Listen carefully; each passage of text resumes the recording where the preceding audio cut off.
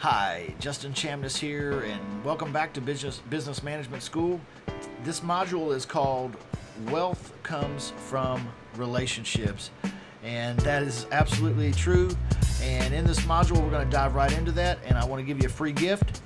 And this gift, if you put it to use, it will change your life. And I'm not even kidding. It changed my life, and it has changed a lot of other people's lives.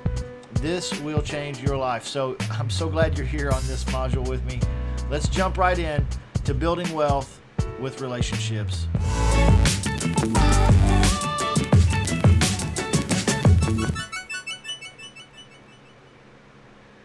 All right, building wealth comes from building relationships. That's just a statement of fact. Like I say all the time, nobody gets rich in this business alone. That's the truth. I say it probably every day. Nobody gets rich in this business alone. Nobody. Nobody.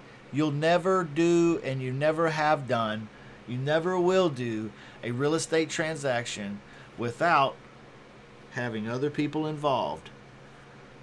You got to have a team involved. You got to have people that know you and people that you know. There at least has to be a buyer and a seller.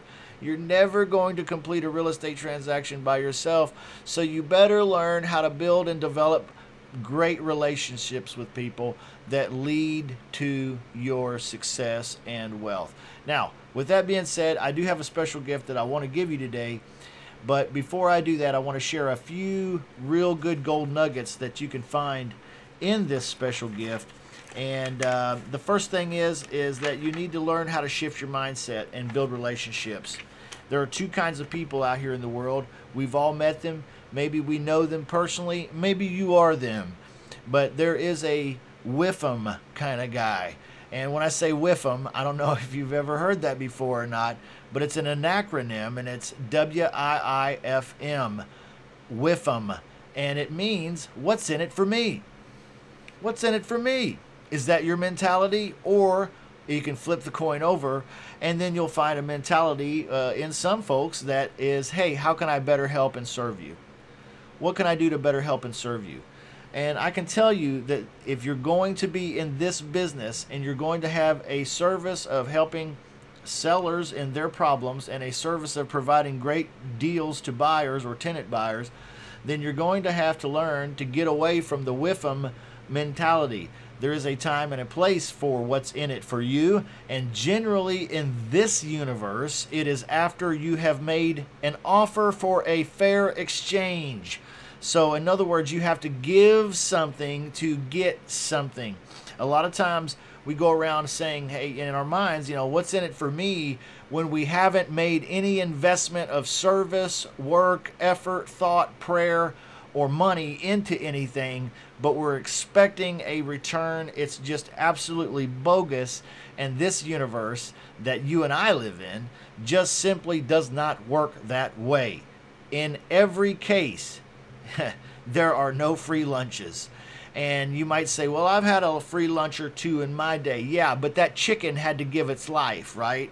Yeah, but that guy that made the bread for the sandwich, he had to go to work that day and give several hours of his day to make the loaf, or the loaves that, provided the bread for that lunch that you had that was free.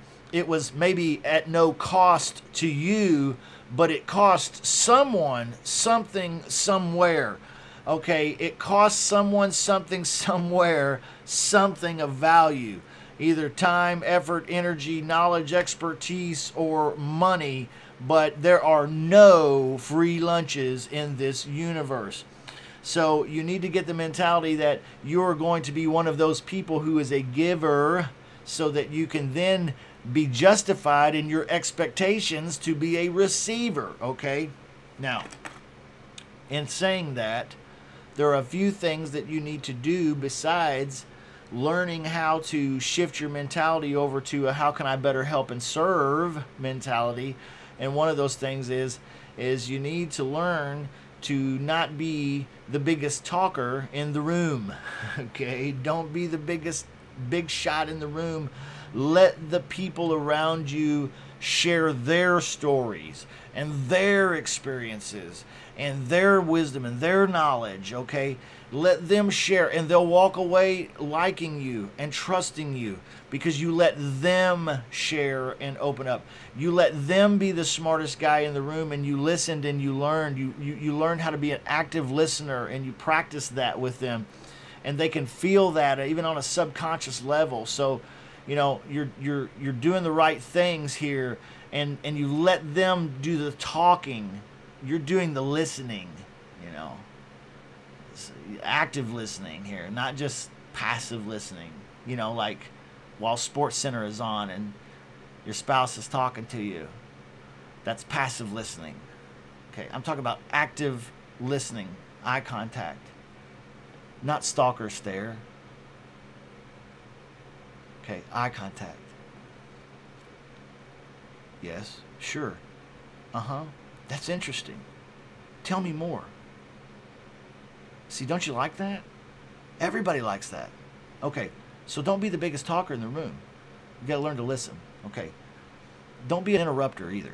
Okay, nobody gives a shit about your story enough for you to interrupt their story to share your story. Okay, don't do that. Don't be an interrupter. Practice being a listener, and then when they're done and you've finished listening, then now you can share. You'll be the smartest guy in the room. I promise you. Eventually. All right. The listener is the one in control. The listener is the one in control of the conversation. So learn to listen. And also, you're going to learn to want to ask a lot of questions. Okay, when you're with someone of wealth, when you're with someone of higher esteem than you need to learn to play a little hush mouth and ask a lot of questions. And then listen actively to the answers. Now, you know, you're going to ask a lot of questions. I like to think of it like this. Remember the last time you went to the doctor's office? They checked you in. The nurse took you into the back. She put you on the scale. She measured your height. She did all these preliminary exam type things. And then she took you into a room. She told you the doctor will be here as soon as he wraps up with these other patients. He'll come into your examination room, and you can see the doctor then. It'll just be a few minutes, and then she shuts the door and leaves you in this little white room all by yourself, and you're waiting on the doctor. And eventually the doctor shows up, and the doctor walks in the room, and the doctor says, "Hi, how are you?" And you say, "I'm doing fine." He says, "I'm Dr. So-and-so." And you shake hands. And he says, "Now tell me, what brings you here to see me today?" And then you see he's already begun with the questions. And now you're going to start answering the questions. "Well, I came in because such and such is hurting and blah, blah." And he's going to say, "Oh, well, how long has that been hurting?" And you're going to say, "It's been this long." And he's going to say, "Well, when did it start? And what were you doing when it started?" And then you're going to share that. And he's going to say, "Well, now, has it gotten worse or has it gotten better?" And then you're going to answer that. And he's going to say, "Now, does it hurt when you do this?" And you're going to try that. And you're going to say, "Well, no, it doesn't." "Well, how about when you do this?" And then he's going to figure out all these other things about it. And then he's going to ask you more questions. "Well, have you done anything yourself to try to treat this?" And you're going to say the answer to that. And then he's going to ask you something else, and then something else, and then something else. That's the way it is. But he's a professional.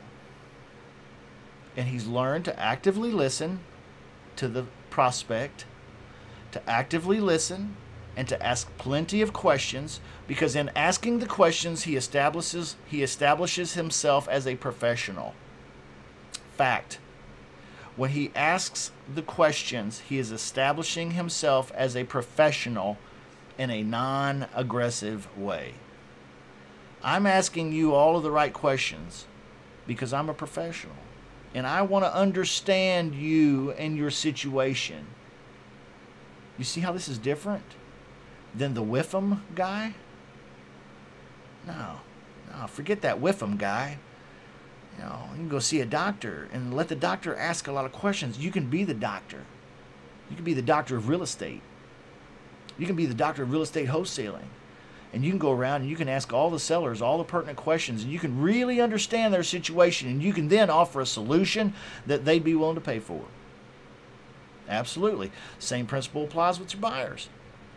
You can be the listener, and you can ask plenty of questions about what areas and what style of homes and how much and repair and how much in ARV, and are they cash or are they loan, or what type of loan, and what kind of earnest money are they working with, and how long have they been doing this, and how many crews do they have, and how many kids do you have, and where does it hurt, and how can I better serve you?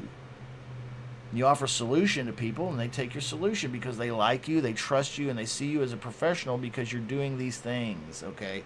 Now, this goes along with that. Practice being on time, okay? Practice being on time with your phone calls.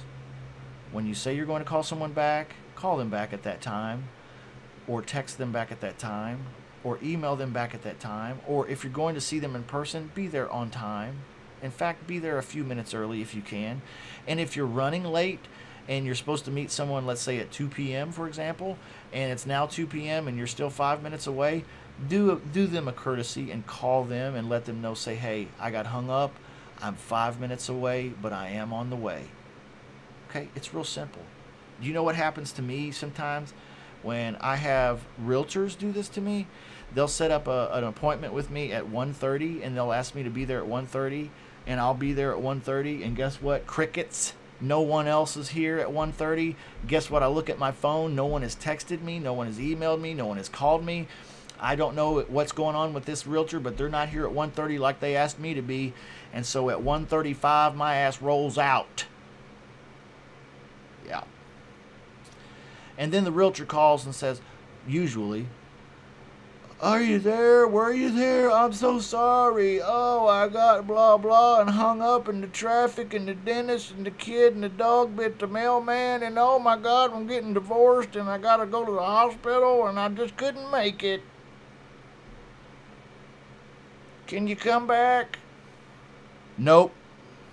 We're off to other houses. We're off to other things. You'll have to reschedule for another time. Please call the office. Because I'm not out here to waste time, mine or theirs. Okay? And if I'm a professional and they're not, that's not my problem. Right? Now, I do drive a hard line right there, but sometimes I give them 10 minutes. Okay? When you're out with somebody that's of higher esteem and knowledge than you, pay for the bill. Okay?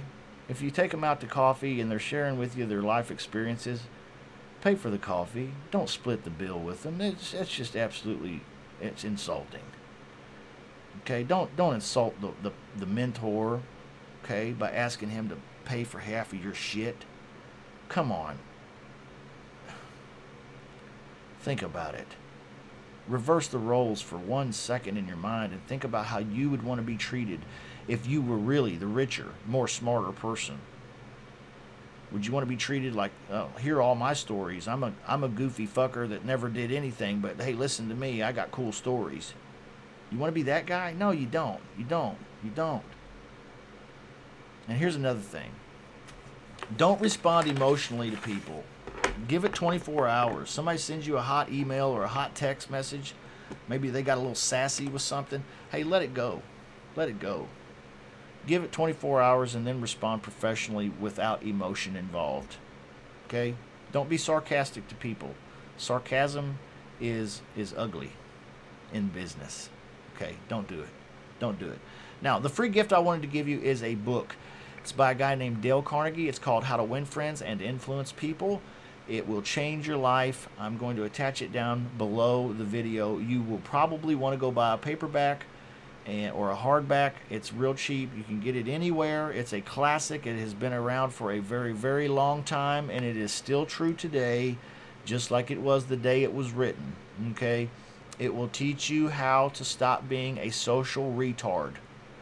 If you are a social retard, if you do not know how to shut up and listen to people and how to write emails to people and if you're offensive or you're just too shy or you're just some kind of a social fuck up, this book is for you. I'll tell you what, man, I've been a social fuck up and this book changed my life.